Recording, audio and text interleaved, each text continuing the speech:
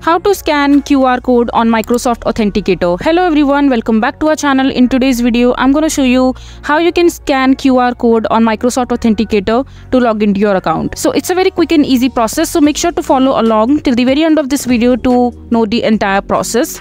So first of all, just open your browser and here on the search bar, just search for Microsoft Authenticator and open your Microsoft Authenticator and log into your account. And once you log into your account on a website, on Google Microsoft Authenticator, and if you also want to download the application on your smartphone, so just scroll down on the home screen of your Microsoft Authenticator on the website, and here you will see two options to get the app on your phone. You can either go ahead and go to your Play Store and scan this particular code for your Android, and if you have iOS, you can go ahead and scan this particular code right here. So this is how you will be able to scan code to get the app of Microsoft Authenticator app on your smartphone.